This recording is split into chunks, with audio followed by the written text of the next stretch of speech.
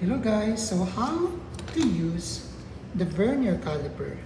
So this is your Vernier Caliper. There is the main scale here. There is an inches scale here above.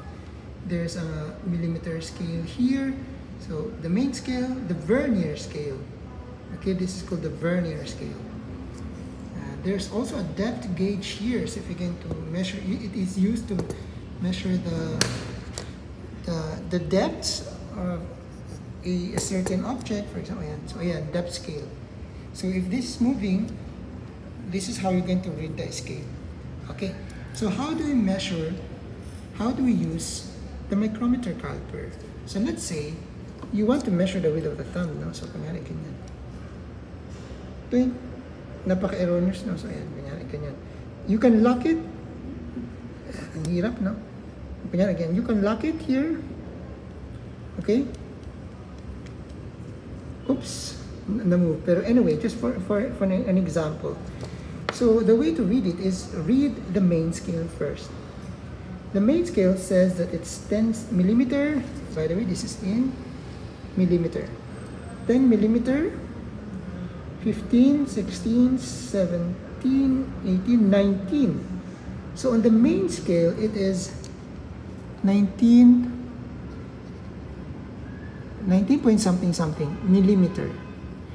Now, for the remaining decimal, you are going to read it from the Vernier scale. So how do we find the reading? Okay? You can find the reading on the decimal by looking at a line on the Vernier scale that perfectly coincides with any of the line on the main scale. Now, is this a line? No. No. No. Oops. Closer. Oops. Not perfectly, but look at that. This is perfectly aligned. So this represents, every line represents 0.05.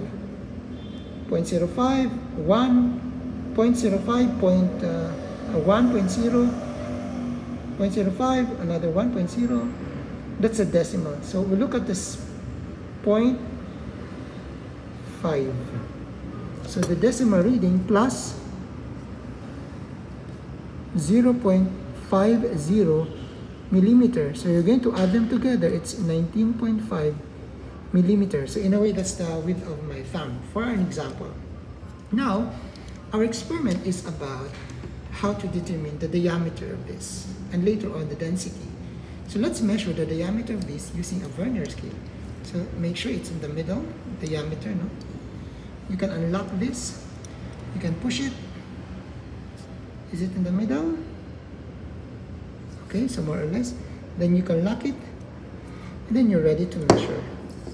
Okay, for our trial one, it says 10, 15, 16, 17, 18, 19. It is exactly at 19. Now, how do you know if it is at exact main scale line? You can verify it. The 10 should also coincide. So it's perfectly coincides. It's 19.00. For our trial one, it's 19.00 millimeter. You can do another trial. Let's say trial number 2. I will lock it. So what's the reading? It's it doesn't perfectly align. Well, parang perfect na rin. Perfect. Yeah, I think it's also 19. 19.00. Let me try again. Perhaps at different sides.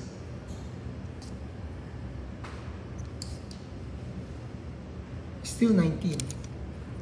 Let's try again. 19.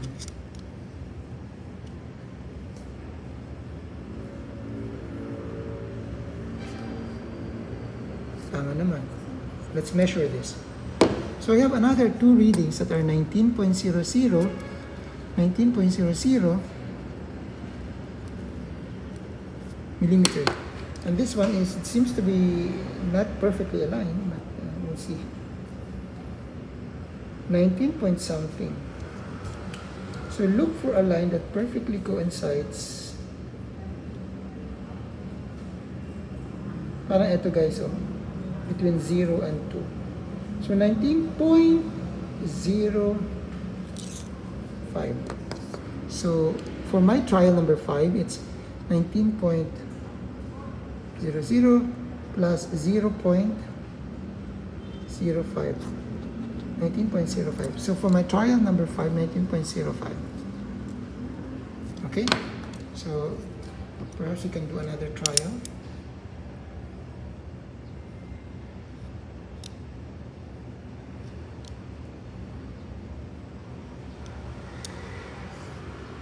Look. Oops, nahulog siya. So this one is hindi siya umabot ng 19. So 18 siya. So we can write 18.00 plus kung saan nag-perfectly coincides. No. I think sa 9. Sa 0.9. 0.9 plus 0.90. So now it's 18.90 millimeters. So our trial number 6 is 18.90 millimeter. Okay, so you can have another trial. Okay. I'm getting used to it already. So 19 siya. I'll try again. 18.85. 18.85.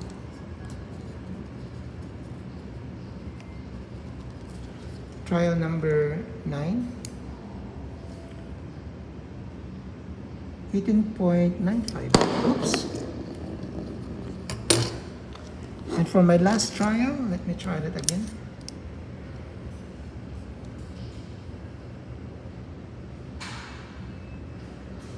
$18.95